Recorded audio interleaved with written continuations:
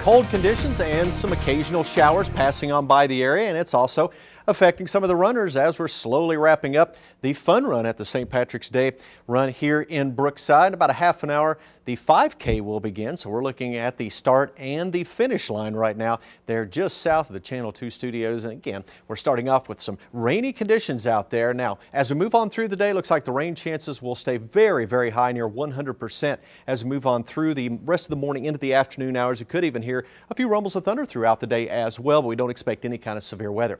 As we take a look at Storm Shield radar, you notice this activity quickly pushing from the west to the east as we move through the morning hours.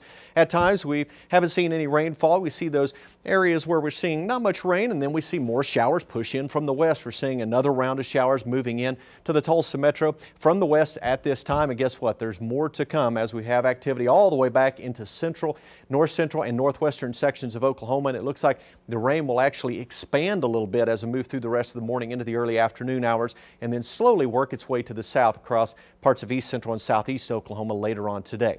But you notice that rain generally across the northern half of the state, while the southern sections haven't seen a whole lot of rain so far this morning.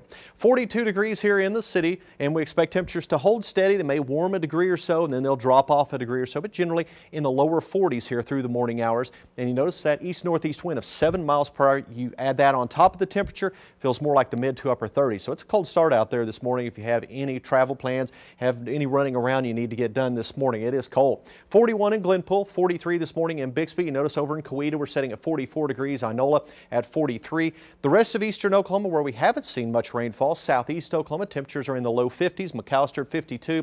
Over in Pontotoc County, Ada and Roth at 52 degrees, 47 in Okemah. As you move to the north, temperatures get colder. We're at 39 currently in Bartlesville, 39 degrees up in Coffeyville, 37 in Joplin, and 34 degrees in Springfield. Now, what we expect as we move on through the day is these showers mainly across the northern half of the state. They'll slowly transition to the south as we move into the late afternoon and evening hours. So it looks like off and on rain here in Tulsa right on through the afternoon hours. And winds out of the northeast anywhere from about 10, occasionally up to 15 miles per hour. You notice we are seeing some stronger winds in far eastern Oklahoma over into western areas of Arkansas, also out to our west as we're seeing winds at about 10 to 15 out in central sections of the state. You throw that with those temperatures, it currently feels like 38 degrees in Tulsa, current wind chill 36 in Bartlesville. Right now it feels like 31 degrees up in Coffeyville. So it's a cold start out there, very damp as well with those showers continuing to push on through.